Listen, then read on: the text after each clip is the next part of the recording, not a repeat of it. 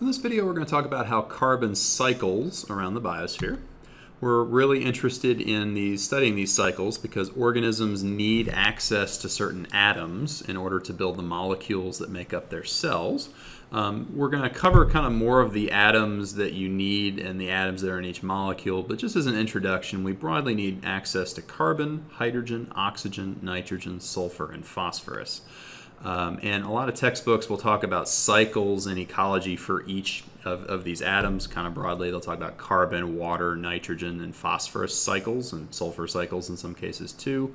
We're just going to focus on the carbon cycle for the most part in this course, because carbon really is at the backbone of all of the molecules that we're going to talk about later in the cells unit. And so we just kind of want to focus our attention, appreciating that we also have access to these other atoms, but how do we get access to the carbon that we need to build up our bodies is what we want to focus on here. And so here is kind of a way to sketch out the carbon cycle broadly. It looks rather complicated, but we're going to walk kind of through step by step here as we go through this video. The first thing I just want to point out is that matter does cycle. All of the carbon that has been here on this planet has always been here in some form or another. The carbon that currently makes me up is currently inside me, but there are ways that it will eventually be released back into the atmosphere and give an opportunity for some other organism to take in that carbon.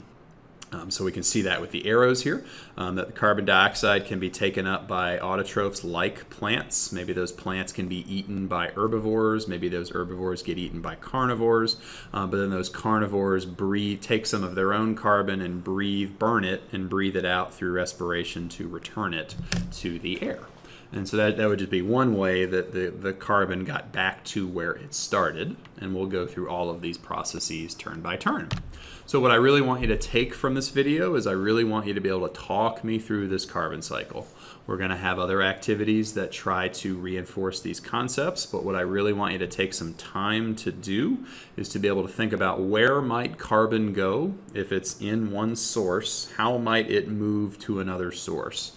We're going to see that not always will these arrows go to any of the other sources that I've kind of depicted. For example, I as a human cannot pull carbon dioxide out of the atmosphere myself. Only autotrophs can do that, and so you'd want to draw your arrows carefully. Also, I want you to name each transformation as you draw it. So if you draw an arrow from one source to another, what's the name of that process of converting carbon from one form to another? So let's start and do some examples. The first thing is we could talk about how carbon dioxide in the air is able to enter into living organisms. We can see that only autotrophs can do this. This conversion process is called photosynthesis.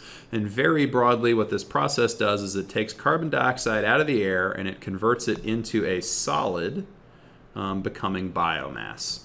Technically, it becomes sugar or a glucose, but in this little discussion, I just want to think about it as carbon inside of the body of a living plant. Plants are certainly autotrophs who can do photosynthesis, but there are more organisms than just plants who are autotrophs. I just want to make sure I highlight that. So I tried to show a microscopic picture of algae that you might find in a pond or in the ocean, let's say. Lots of photosynthetic autotrophic organisms. They need light to do this as well, and what they're really doing is they're taking that gaseous carbon dioxide and they're kind of creating an energy-rich carbon molecule stored in their bodies.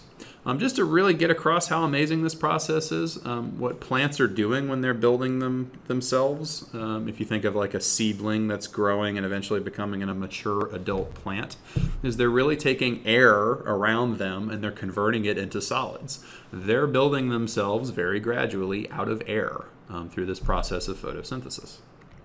Okay, so what can happen to some of the biomass that exists in those plants? Well, maybe heterotrophs can eat some of that. How do we get access to our carbon? We don't make it ourselves through photosynthesis.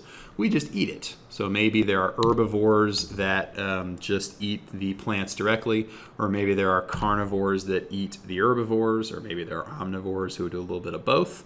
And then heterotrophs also include decomposers. So maybe when organisms die, like plants or squirrels or lions, their biomass can be digested and absorbed by decomposers like fungi to build up their bodies. And so whether you're a consumer or whether you're a decomposer, you're largely just taking other organisms' biomass carbon and sort of digesting it and then eventually making it your own.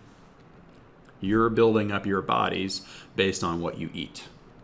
Okay, some of that biomass that any organism possesses, you'll want to take out of storage by burning it to release the energy that you need to stay alive.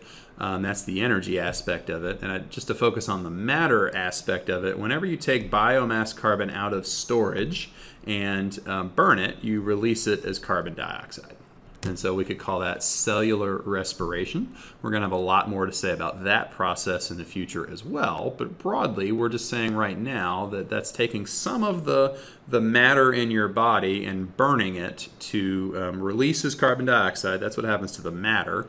And the reason why you do it is because you need to release that stored energy to do something in your body that requires energy. And so all organisms do this. Sometimes students just think that animals do this and then plants do photosynthesis. Notice that I put the tree and the algae in this picture too. Everybody does respiration. The only difference between autotrophs and heterotrophs is where they obtain their carbon, but they both can burn it through the same process to stay alive. Okay. What can also happen to some of our biomass carbon? Maybe in special cases when organisms die before they get decomposed by decomposers, maybe their biomass, maybe their bodies get buried through some kind of natural process, and so they get buried deep under the earth where decomposers really don't have access to them through a very long, millions of years process that requires a lot of heat and pressure. Their biomass carbon can become fossil fuel carbon. If you've heard of fossil fuels like oil, coal, natural gas, sometimes we call these hydrocarbons as well. We're basically just taking the carbon that's in our body and converting it to this ultra energy rich fossil fuel carbon. Lots of stored chemical energy in those fossil fuels, because one thing we might do as modern society is take those fossil fuels and burn them, kind of like respiration was for living organisms releasing energy. By doing this process of combustion, we're taking the stored chemical energy in these fossil fuels, and by burning them, we're releasing it as carbon dioxide, just like cellular respiration. But that also releases a tremendous amount of energy that we can use to do lots of useful things, like generate electricity in our power grid to power the lights and power this computer. We can also burn fossil fuels to, say, move our cars.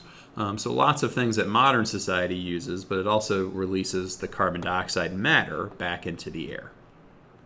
All right, so I think we've kind of broadly been through each station. I again want you to see in this summary slide that these arrows only point in certain directions. Again, you can't just take carbon dioxide from the air and create fossil fuels. You can't just take carbon dioxide in the air and kind of swallow it as a carnivore and build you up your bodies. So there's only certain places these arrows point. I want you to take notice of that. And I also want you to be able to name the transformation process.